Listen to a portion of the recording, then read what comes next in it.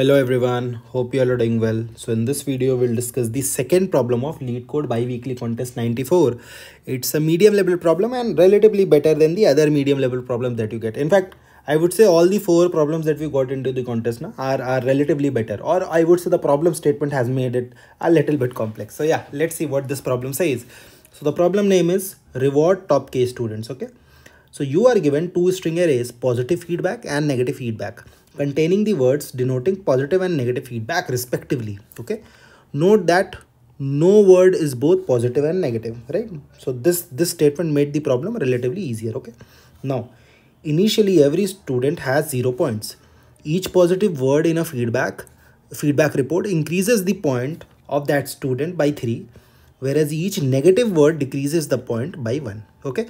Now remember the sorry, the key thing is here, each positive word in a feedback. So if there are 5 positive words, you will be tackling that feedback 5 times. That's what I mean to say. We'll see that into the code. Okay. So you are given n feedback reports represented by a 0 index string array report and a 0 index integer array student ID, where student ID of I represent the ID of the student who has received the feedback report. In short, it says that you are given two arrays. One array represents what is the ID of that student, and the second array represents that what is the feedback of that student with that ID. Okay, ID of each student is unique.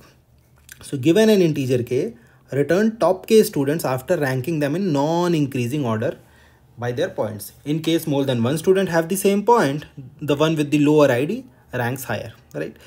Big problem statement. Let's see what it wants to say. It says that you are given array of words. This is positive feedback. This is negative feedback. So these array contains some words. So if these words come in a feedback, they are positive. If these words comes in a feedback, that is a negative thing. Okay. Now also we have certain reports. So okay, I'm not able to drag, but yeah, we have certain reports. So once we have certain reports, let me see how I can show you. Okay, let me just write it. Okay, I'll just write it down. So the report is this student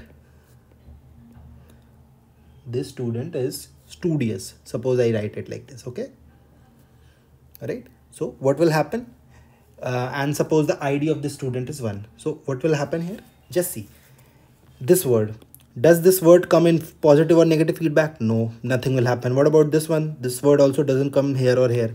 What about this? It also doesn't come. What about this? Studious. So studious comes in positive. So that means for ID number 1, whatever the score of the student is, just increment it by 3. Okay. What if I add a word not here? So what will happen here? Not comes in negative. So what will happen? Initially the student had 0 point. When I come to this word, I see that, okay, it is present in negative feedback. So I decrement by 1 point. So it becomes -1. Now when I come to studious, I check it. Oh, it's in positive array. So I do +3. So I get +2. So this is the final score of the student. This is what we need to do.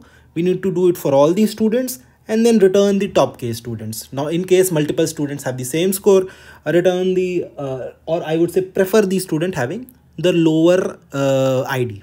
That's it. Okay, so it's an implementation based problem. I don't know why the accuracy is so less. Maybe people have skipped considering multiple words in the same feedback, but let's see what I have done. So nothing fancy needs to be explained here. That is why I'm right away moving to the code, because no logic, just do the implementation what the problem is saying. So what I have done here is, this is my answer array which I'll be returning, and these are two set. One contains the positive words, one contains the negative word. Now why I have taken a set? I have taken a set because searching in a set will be will have a better complexity and will be relatively easier. That's the main thing. Okay, because initially you have string, right? So convert it into a set and then searching will become easy. So that's why I have taken a set. So what I do, I populate my set. I put all the positive words in this set. I put all the negative words in this set, right? Now what is this? This is a map. Why I've taken it? Because I want to update the score of each and every student. So that's the purpose of this map, right? Now the number of reports that I have. Now this is the core logic. What do you do? Pick up the current report, split the words, right? Like for example, this student is studious. So you split it, you get 4 words. So that is what I've done. These are the words I get, 4 words. Now I'll be searching each word in both of the sets. So what I do, this is my current word. If negative contains the current word, so you check whether this student ID is present in the map or not. If it is not present, put it into the map, initialize it by 0, and then decrement the score of this student by 1. Okay, and if that word is present in positive, so you increment it by 3. Simple stuff.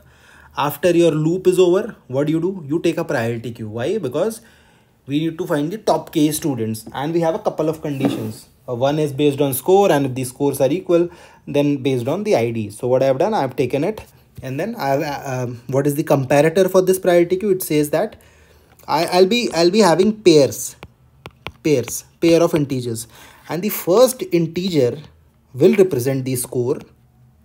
The second integer will represent the rank. So what is my comparator? It says that if 2 students have the same score, get key will give you the first value in the pair, and get value will give you the second value in the pair. So if 2 students that are being compared have the same score, so sort them based on the lower ID, the student having the lower ID. So that's why this. Otherwise, if the score is not equal, then the student having the higher score will be preferred, will come at the top. So that's why I've done this. Right, once you have added all the things in the priority queue, or here you will initialize the priority queue, add all the things in the priority queue, finally pull out the k items from the priority queue and return your answer. So you are pulling out an item, adding it adding it into your array, and then decrementing k, because you need to find the top k students. Okay, so totally based on implementation, nothing fancy needed here. But yeah, it tests your data structure knowledge. Okay, like taking a set, taking a map, how you optimize the thing. That's what we are trying to test here. Okay, so I hope you learned something new from this video. Do support it by giving up a thumbs up. Also do subscribe to the channel if you find the content of this channel useful. Also, in case of any queries, mention that into the comments. I'll revert on each one of them. Thank you. Take care. Bye bye.